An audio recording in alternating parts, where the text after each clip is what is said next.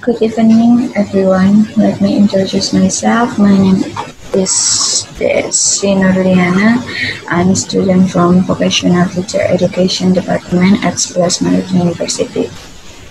In these opportunities, I would like to present my research about a perspective toward renewable energy technology in educational program. This article has made by Symbol Systematic Literature Review. First, I want to tell you why I do this research. Renewable energy plays an important role in economic growth to improve the human lifestyle. Therefore, renewable energy education and training is an urgent need to prepare scientists, engineers, and energy planners. The perspective of renewable energy education through a literature review aims to see the renewable energy technology research trend as an educational initial needs analysis. The implementation of renewable energy in the educational system has not been widely applied in several countries because the technology is considered less profitable. It doesn't provide significant economic benefit. This simple systematic literature review is carried in 5 steps. First, searching database at the same directs using 3 keywords: sustainable energy education, renewable energy education, and vocational energy education in July. Each keyword takes up 100 papers in the most related article module. Second, collecting database of articles and eliminating articles based on the similarity of paper. Third, selecting papers that don't match with theme of the discussion and classification it. Next, grabbing data from the classification and the last interpreting and concluding the finding, the result of the review.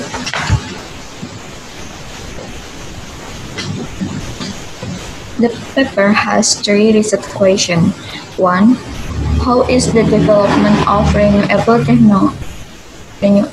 energy technology that has occurred in the world in the last 10 years? 2. What is the status and transformation of energy system used from fossil fuels to renewable energy? 3. What are the opportunities for the education system to support the application of renewable energy technology? The results show that 3 classification. 1. Classification instrument by continent. 48% of the papers were from Asia, 32% from Europe, 16% from America, and 2% from Africa and Oceania. The dominant instrument from Asia is Turkey. Europe has almost equally distributed instruments. America have instruments from 2 countries.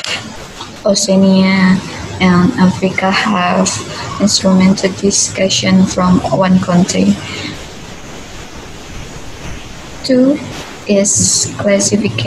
classification is from years. Instruments were taken from 211 until 219. The most instruments were in 218 and in the 213 there were no instruments to discuss. 3 classification instruments based on the research targets. There are 10 subjects in the study. Secondary data consists of second data, review papers, and argument. Research object consists of parents, graduate, worker, educator, citizen, and users. Next, simulation.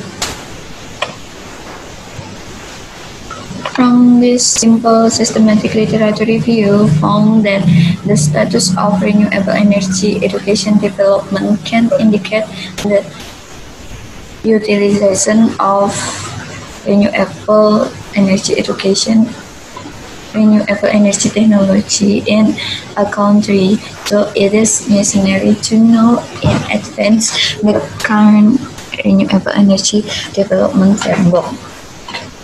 This year, several countries have included renewable energy education into the use of renewable energy, so that there are still many countries that carry out research, implementation, and education from all their citizens.